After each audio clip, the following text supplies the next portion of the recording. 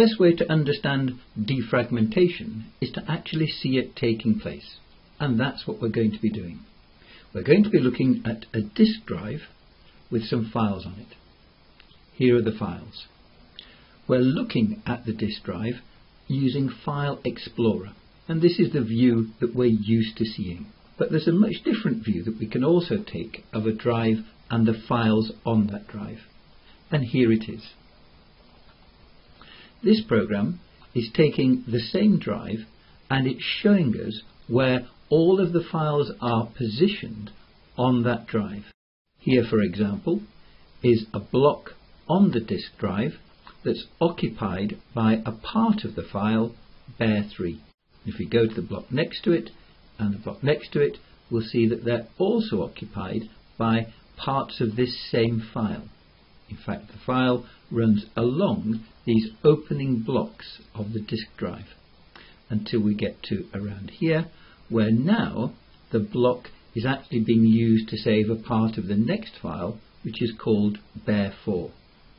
So what this program is doing for us is not simply showing us what files are on the drive, it's showing us where they're positioned, starting with block 1 and working through all of the disk until we get to the end. And you'll notice that there is some free space at the end of the disk. It's not entirely full. In fact, here it's telling us exactly that. So, to understand then defragmentation, we're first of all going to look at fragmentation. I'm going to go back to the file view, here it is, and I'm simply going to delete some of the files on the disk. I'm just choosing them at random. There's no particular method to this. I just want to take 5 files and delete them. And there they go. And let's look back at this map. There we are. You'll notice now that there are more free blocks, and that these free blocks are scattered around the disk because I chose those files at random. Okay, next step is to save some new files onto this disk. Here I've chosen 4 new files, and I'm simply going to copy and paste them onto the drive. Here they come, and let's now reanalyze the disk. And here it is. We'll notice first of all that a number of our free blocks have now been used for these new files. But there are still some free blocks available at the beginning of the drive, but more importantly, we've now got some red blocks arriving. And let's use the drive map to understand what the program is telling us. The red blocks represent a fragmented file. And let's take a closer look at that. Here is a file called Bloodhound. Hound is just abbreviated to save space. Here are also blocks that belong to the file Bloodhound. And if you look at this space here, you'll realize that that space is larger than this space here that was available, and so the file has had to be split up. It's had to be fragmented. And this fragmented file is going to cause problems.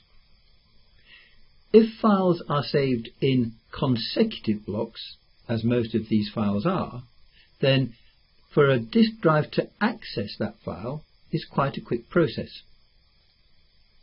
However, if a file is fragmented, as this file is, then when the disk drive has to access this file, it will first come to this part of the disk and quickly read these consecutive blocks, but the drive head will then have to move to a new part of the disk before it can continue to read the remaining blocks of the disk.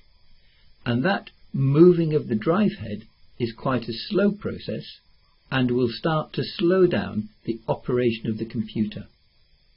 If we had a whole host of fragmented files on this drive, then every time we asked the drive to provide us with a file, it would have to be moving the drive head backwards and forwards, spending much longer than usual, and the drive will appear to be functioning very slowly.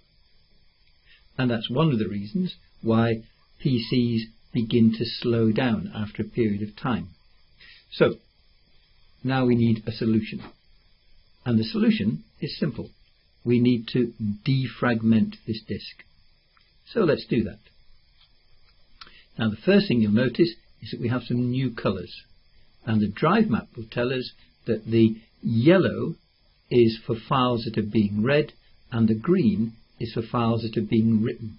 And what's happening now is that the software is rejigging blocks of files, and it's doing it in such a way that it can bring all the blocks for each file together and save them sequentially.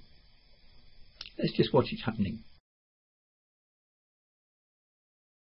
And there it is. All the files now occupy consecutive blocks and none of them are fragmented. Might be wondering why you've never had to defragment a disk drive yourselves. Well, the answer is simple. For some time now, Windows and other operating systems have been defragmenting your files automatically in the background. So defragmentation is still an issue, it's just that there are better, more sophisticated ways of dealing with it nowadays.